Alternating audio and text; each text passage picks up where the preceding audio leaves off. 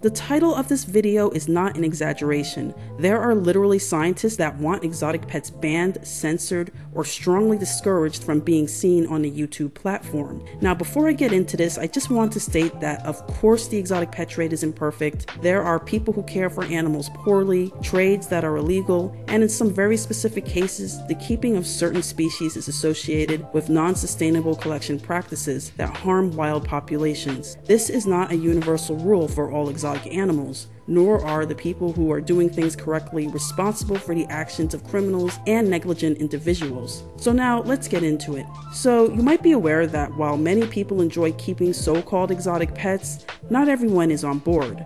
There are many people who object to keeping certain animals that fall under this definition, and everyone seems to have a differing opinion on which exotic animal is unsuitable for people to own as a pet. However, did you even once begin to think that keeping exotic pets is so deplorable it should be up there with cruelty to puppies, spreading harmful medical misinformation, and promoting violence? Therefore, it needs to be censored from social media platforms? 5 scientists set out to answer the question of whether or not social media may be prompting the public to buy certain animals in their study. Is YouTube promoting the exotic pet trade? Analysis of the global public perception of popular YouTube videos featuring threatened exotic animals. This study actually used emojis and other criteria to try and quantify the perceptions people are having of various videos that feature certain animal species that are being handled freely. Ultimately, the findings of the study reveal a shocking conclusion. People who watch videos of exotic pets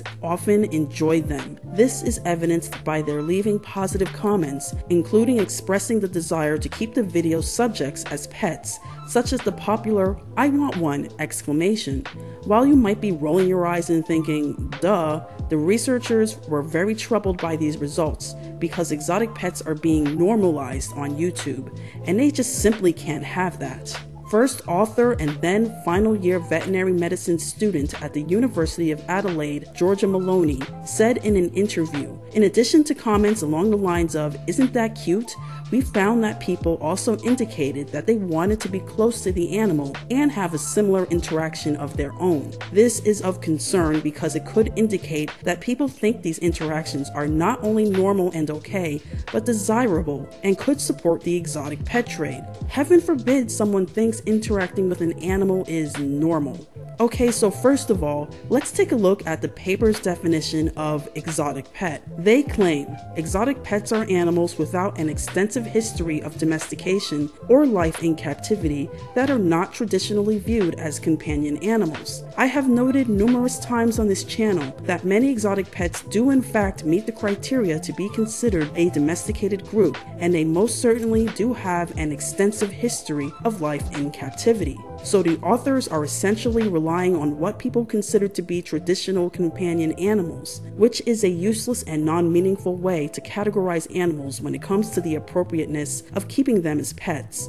These authors are just engaging in a logical fallacy called appeal to the majority, and subsequently proclaiming without evidence that every animal that falls under this category is illegitimate.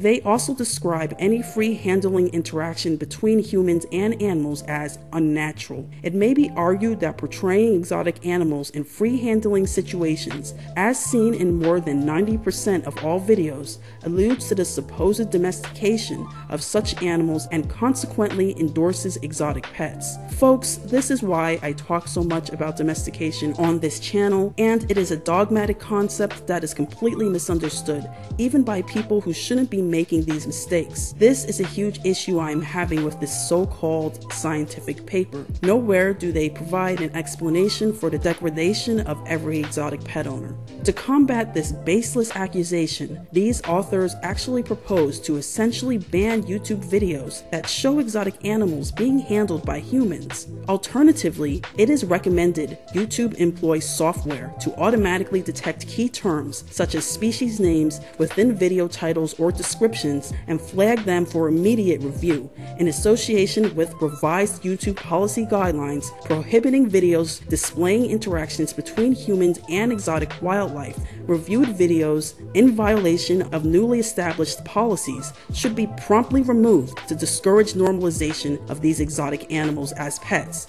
Is that unbelievable or what? So here you have a solid example of people in the scientific community literally trying to censor exotic pet owners, which can also affect their livelihoods, as some people do make money with their videos here on YouTube. And they state this so matter-of-factly, like it's just something that makes perfect sense and is not contestable or contemptible. They are so sure that what they are suggesting isn't a massive overreach. They demand YouTube adhere to what amounts essentially to their opinions. As YouTube itself plays a crucial role in enabling and encouraging public access to this content, they must also accept social responsibility for creating a culture wherein human engagement with threatened exotic wildlife has become acceptable. They also propose the introduction of artificial intelligence that will identify certain animals and display some propaganda to users that will hopefully discourage them from watching the video. And lo and behold, not all of the species they assessed are even significantly harmed by the exotic pet trade,